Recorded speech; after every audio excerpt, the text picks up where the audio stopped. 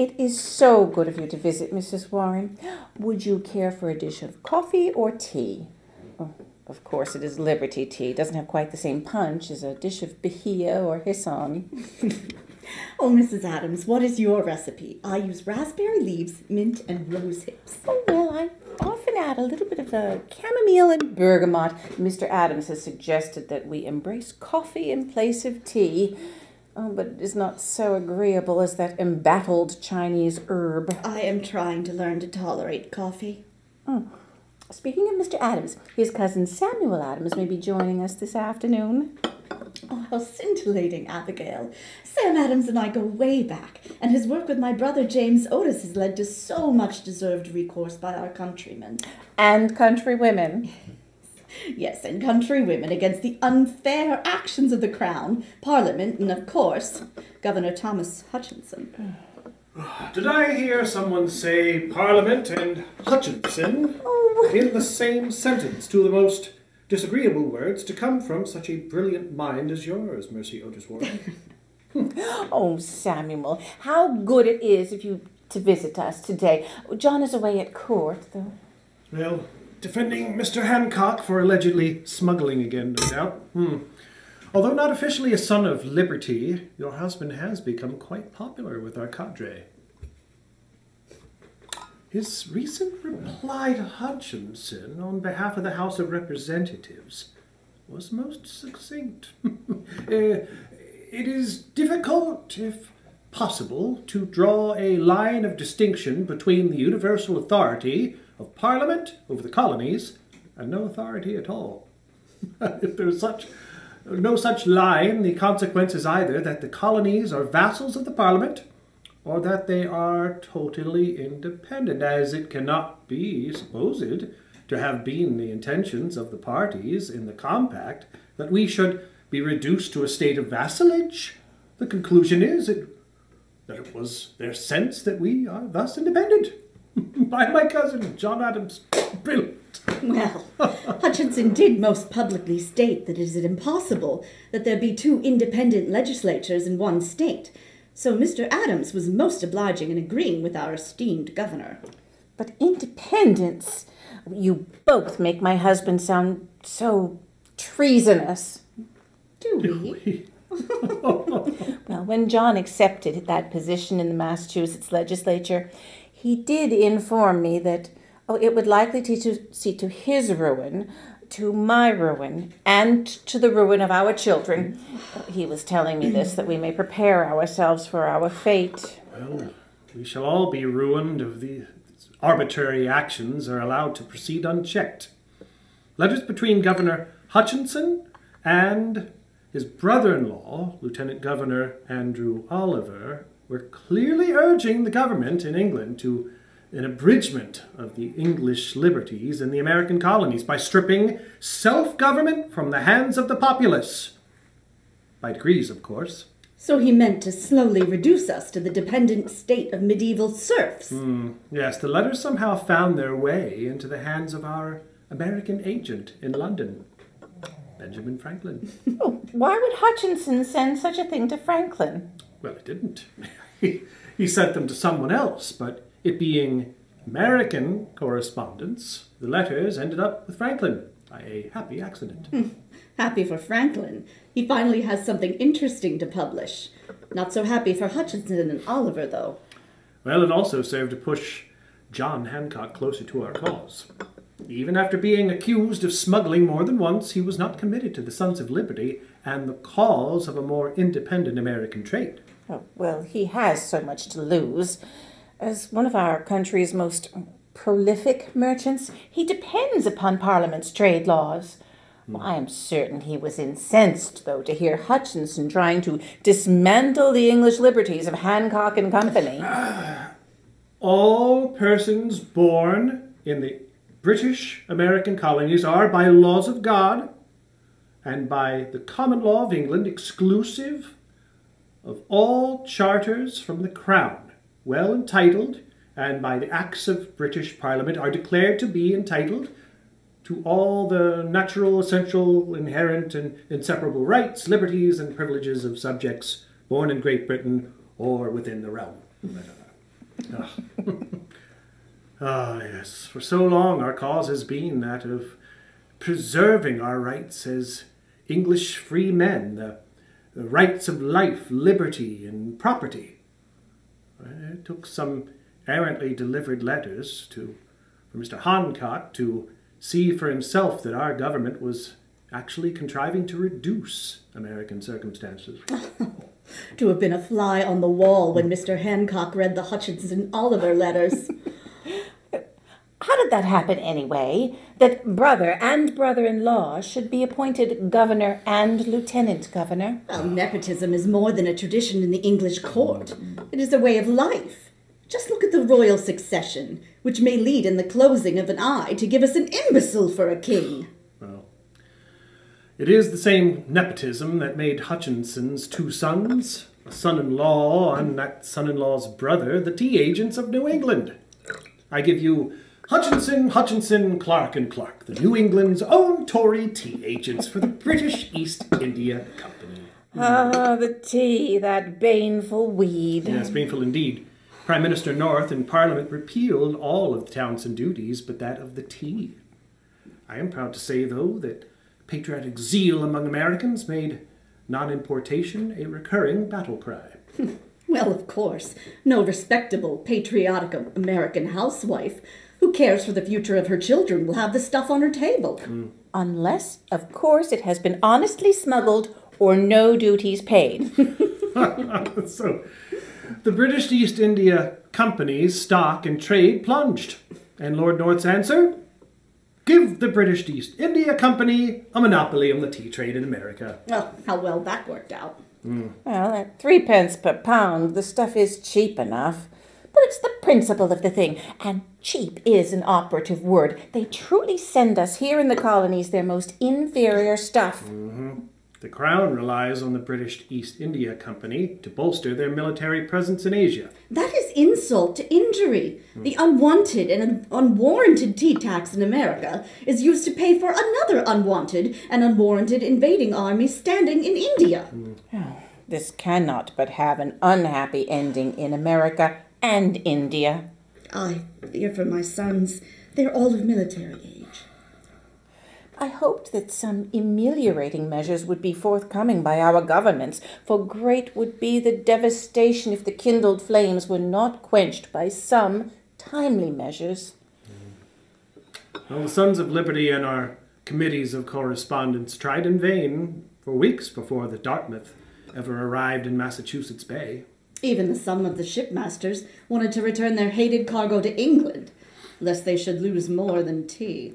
But Hutchinson forbade them to leave the harbour, so instead they remained in the bay for the required 20 days before there should be a forced landing of the cargo. Well, in early November we put nice notes all over town inviting folks to hear the Hutchinsons and the Clarks renounce their positions as tea agents and reconsider their actions.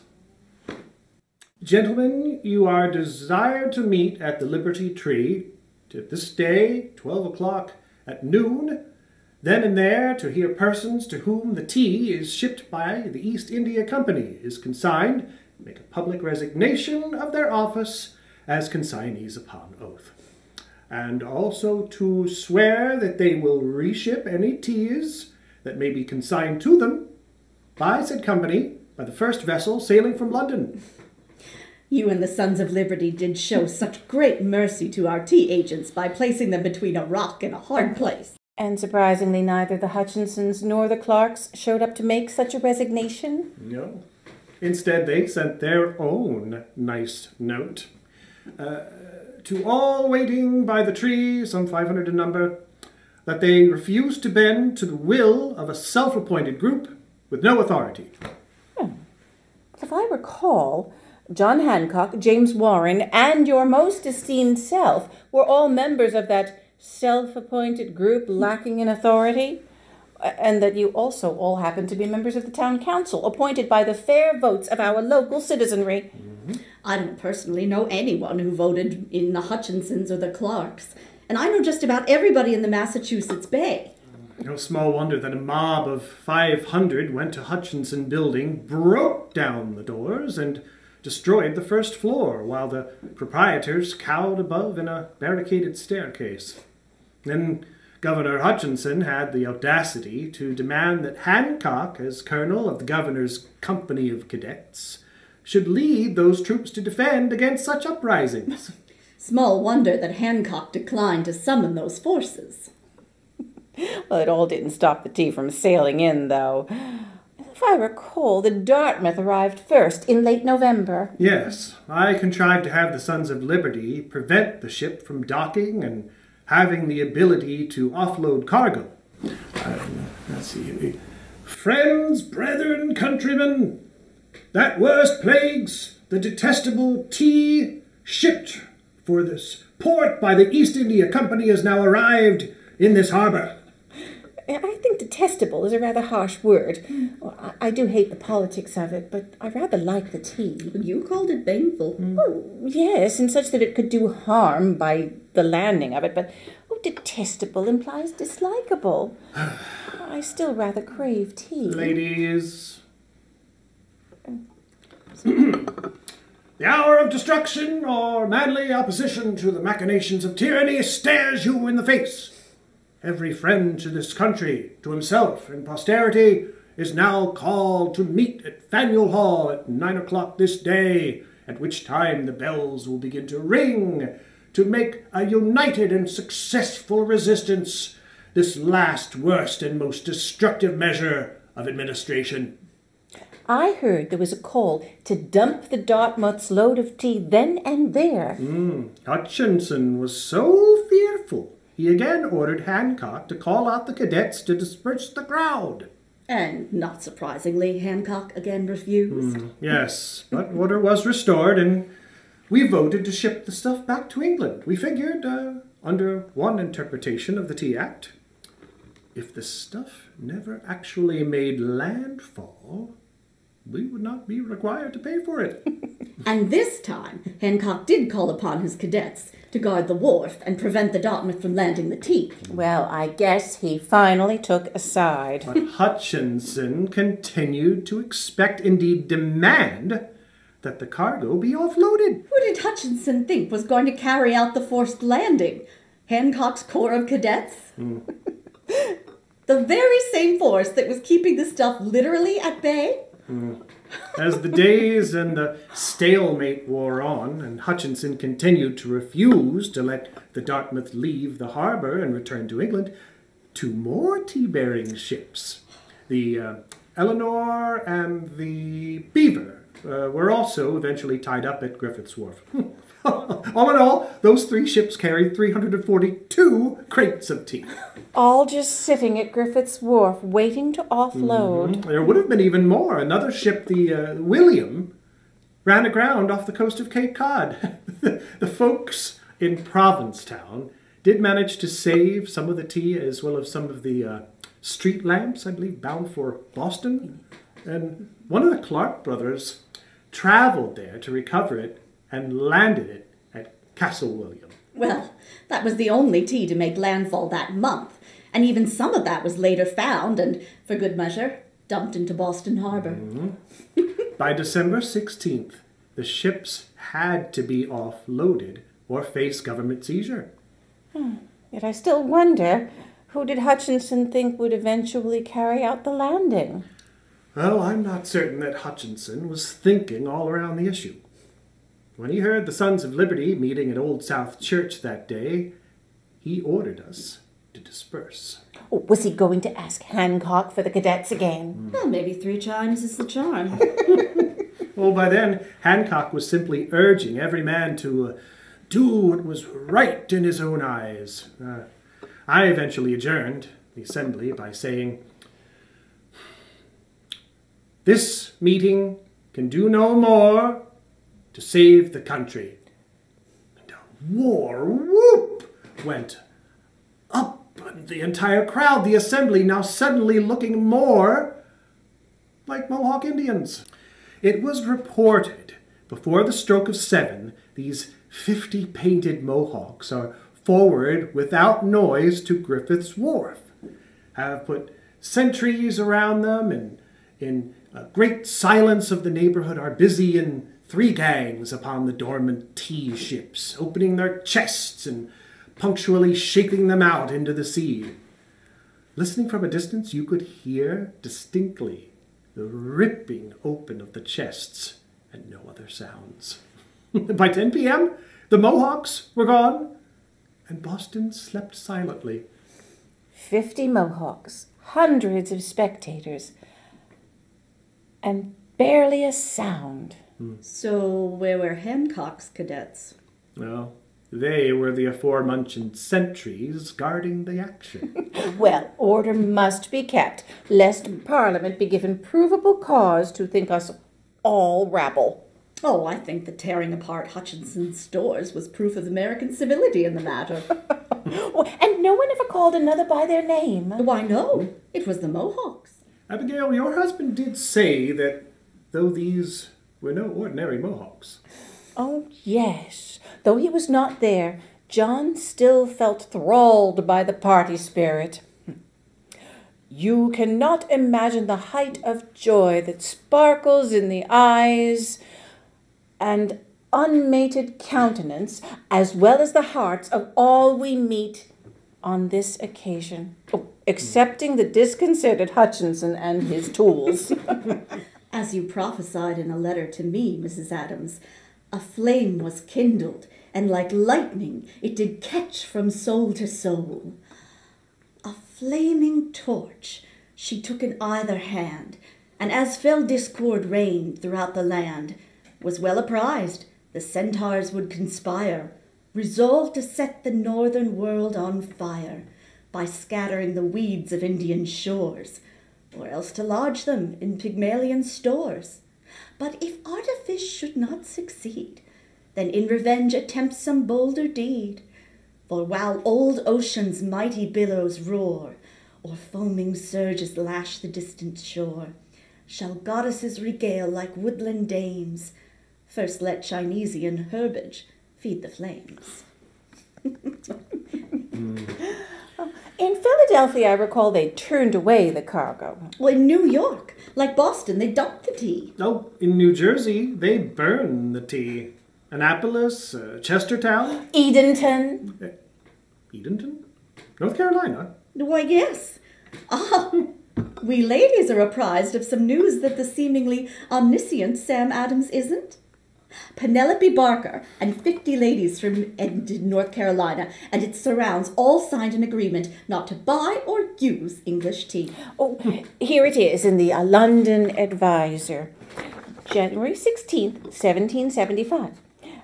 As we cannot be indifferent on any occasion that appears to affect the peace and happiness of our country, and as it has been thought necessary for the public good to enter into several particular resolves by a meeting of members deputed from the whole province, it is a duty which we owe not only to our near and dear connections who have concurred in them, but to ourselves who are essentially interested in their welfare, to do everything as far as lies in our power to testify our sincere adherence, and we do therefore accordingly subscribe this paper as a witness to our fixed intention and solemn determination to do so.